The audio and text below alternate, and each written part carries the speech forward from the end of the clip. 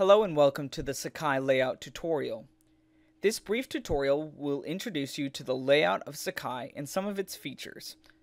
First, what is Sakai? Sakai is a learning management system, or LMS, which provides the delivery of online education materials, including courses, resources, and other important information.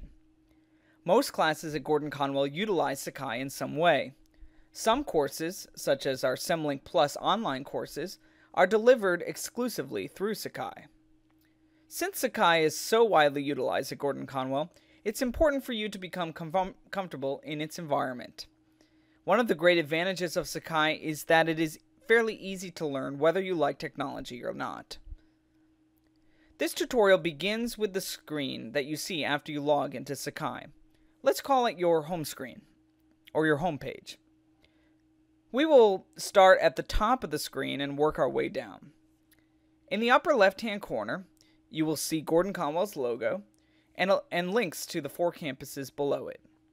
These can be clicked at any time to be taken to Gordon-Conwell's main website. In the upper right-hand corner, you will see several pictures called icons that you can click on. If you hover your pointer over each picture, you can see where it leads. The picture of the open envelope, for instance, leads you to your webmail. Below the icons, you will see your name. If you click on your name, a few options come up. The first option is a link to your profile. The second option is a link to your preferences. And the third option is a basic tutorial that displays when you first log into Sakai. You can access it if you wish. To the right of your name is a logout button. It is wise to log out of Sakai each time you are done using the system.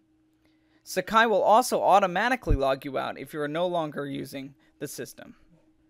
Below the logout button is what I like to call the red bar. The red bar stretches across the page.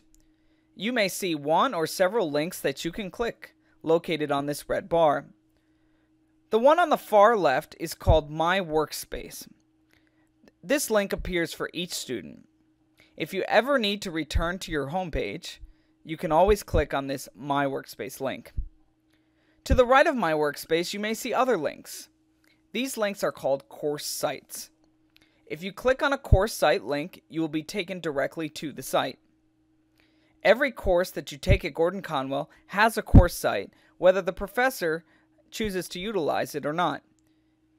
You can also use the down arrow button on a course site link to be taken directly to a specific tool within that site. Only a certain number of course sites will appear in the red bar at a time based on your preferences. If you do not see a particular course site that you are registered for, there may be one of several reasons. The first is that you have more sites than can be displayed in the red bar. If you click on this More Sites button, you can see all of the course sites available to you. There is a Preferences link in the upper right-hand corner. This allows you to configure which course sites you want to appear in your red bar and in what order. You can also hide sites that you no longer wish to see. And, of course, you can change these settings at any time. On the left side of your screen, you will see a series of links beginning with a home link at the top and a help link at the bottom. We will cover these a little bit more in depth in the My Workspace tutorial. To the right of the home link, you will see a blue toggle button. This button allows you to collapse or expand the left sidebar as you desire. There are a few other things that we wish to point out on this main screen. First is this help icon. You will see this scattered throughout Sakai. This icon takes you to a help window that explains more about the tool that you are using. In the left column on the main page, you will see a section called Message of the Day. Important information about Sakai is sometimes posted in this section. Below that is a section called My Workspace Information Display. This provides some helpful information if you're having difficulty locating a course site that you are registered for. Please keep in mind that if you are registered for an online course and you do not yet see the course site in Sakai, The course may not yet be open for you to access. Typically, online courses are made public to registered students 3 to 7 days in advance. In the right column, you will see a list of course sites that you are a part of, and whether there are any new messages or new forum posts within those sites. Below that is a calendar that interfaces with the course sites that you are a part of. You can also add your own items to this calendar, and we'll talk a little more about this in the My Workspace tutorial. Finally, at the bottom of the screen is a list of recent announcements from the courses that you are a part of. There is one final tool that we would like to introduce you to, and this is called the Refresh tool.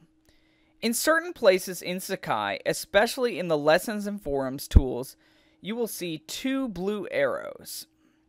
Think of these arrows kind of like a reset button. They bring you back to the place where you started.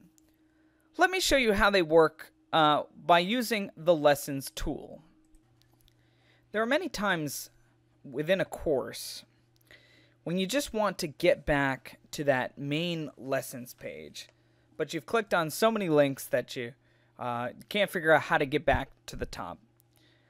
Well, one way you can do this is by clicking the Refresh tool. This Refresh tool will reset any navigation within the tool that you're using. As I mentioned, this tool is not only very helpful in the Lessons tool, but it's also helpful in the Forums tool, which I will introduce you to in a later tutorial. This completes the Sakai layout tutorial. If you have any questions about this tutorial, please email charlotteadmissions@gordonconwell.edu.